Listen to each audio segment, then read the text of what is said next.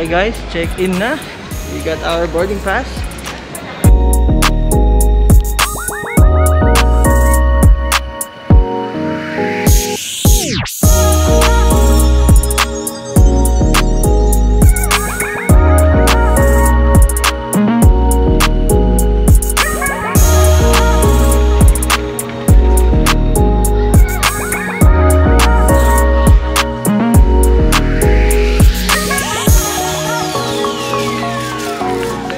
We're in.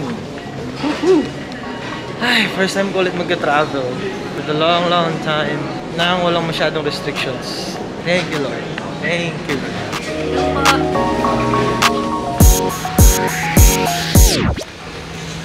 So here we are in Dubai.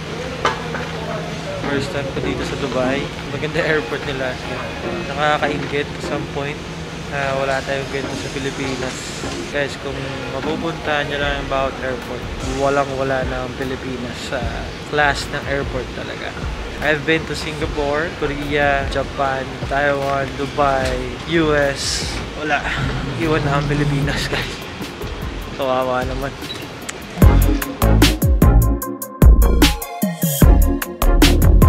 Tubig lang hiningi ko, pero ewan ko kung anong tubig.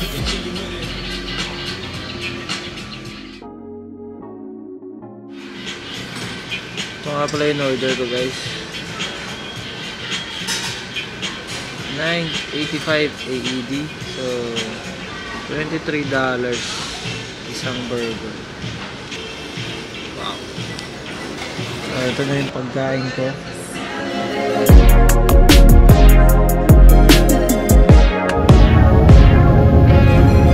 Welcome to Budapest.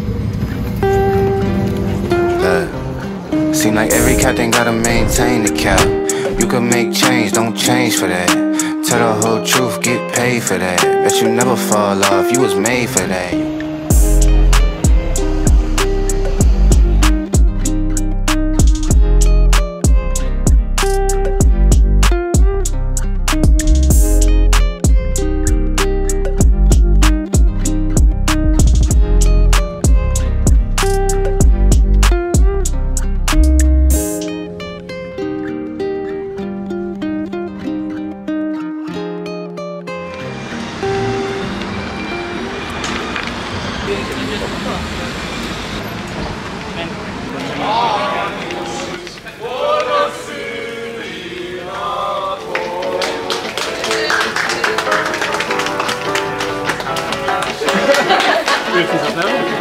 Happy birthday!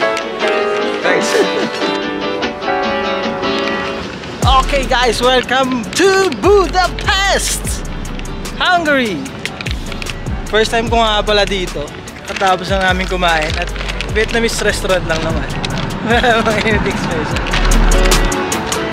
Weather is good. Ang videographer ko nga pala si King Caldera. Nag-aawak ko lang ng camera. Oh, nice! Napakaganda dito, no? Pangit naman ang background mo. Pesh. Pest yung basa, pest. Pesh. Yung S nila parang S. Okay. So dito pala kami sa Budapest. Magkahiwalay pala yung Buda at Pesh. So yung Buda nandun. Ito yung Pesh. Ito yung Buda. Hindi ko lang sure. Actually, hindi namin alam. Okay na yun. Either way. Basta sabi nila, doon yung mga mayayaman. Kumbaga, dito yung... Mga ampas lupa. Mga slap soil. Yung pinakamahal na hotel yata. Eh? Anong hotel yan? Four Seasons yata. Parang ano lang to eh, luneta lang to eh, oh. Kasi luneta lang nga eh. Upgraded na luneta. Wala lang yung mga natutulog sa tabi. Tsaka guys, wala na palang mask dito. Parang ang sarap bumalik sa ganitong sitwasyon. Na kapag ka nakamask ka, ang weird na mo tignan. Diba? Ang weird na ikaw lang yung nakamask. Parang kayo turista. Oo, turista. Ay, wala na talaga dito. Kaya siguro nakatingin sa akin yung taxi driver kanina. Tinanong ako kung first time ko. Kasi nakamask pa ako eh. Tapos wala na pala. Ayop na yan.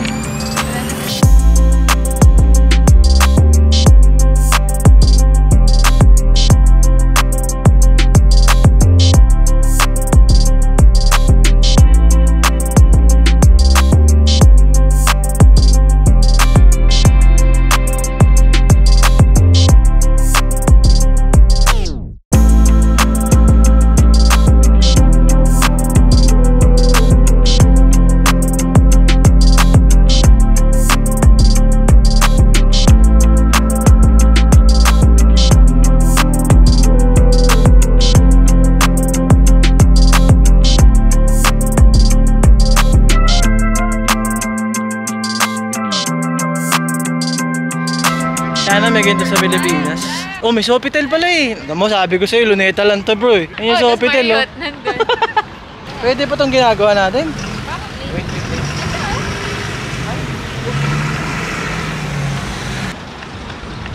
Yan ang difference na eh. Kapag nasa ibang bansa ka, pag may pedestrian lane, bibigyan ka talaga nila. Sa Pilipinas kasi, pag kahit nasa pedestrian lane ka na, wala silang pakialam. Hindi sila ito.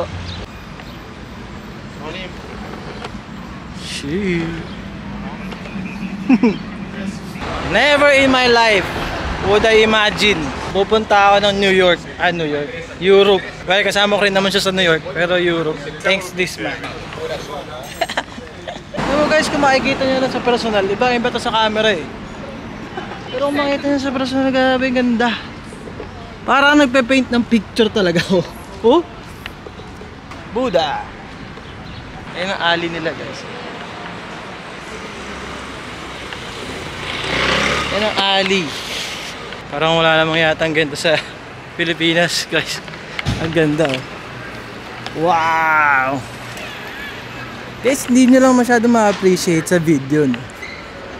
Pero ang ganda niya.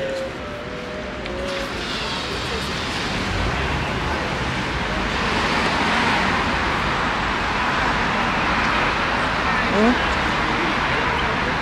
Saka makakita ng ganyang view sa Pilipinas. Tabi-tabi sila, oh. Oh? The architecture is wow, di ba? Kaya ako nandito ngayon kasi meron kaming shoot na wedding. Tatlo kami, si King, si Ayo, at saka ako. Sobrang thankful lang talaga ako sa kaibigan ko si King. Dahil sa kanya, ay nakapunta ako dito sa Europe. Wow! Wow! Dahil pagkain dito, puro pagkain yung nasa tabi ko. Dito ako nag-i-stay ngayon sa building na yan. Yan. 4 days ako mag-stay.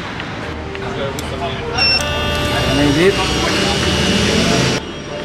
Ito yung loob. Ito muna tayo. Going up. Yan. And floor.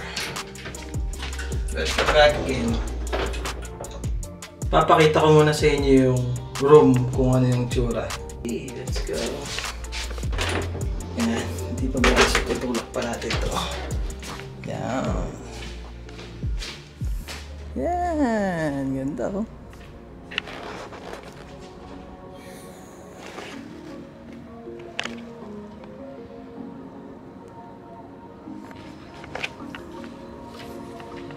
Yay!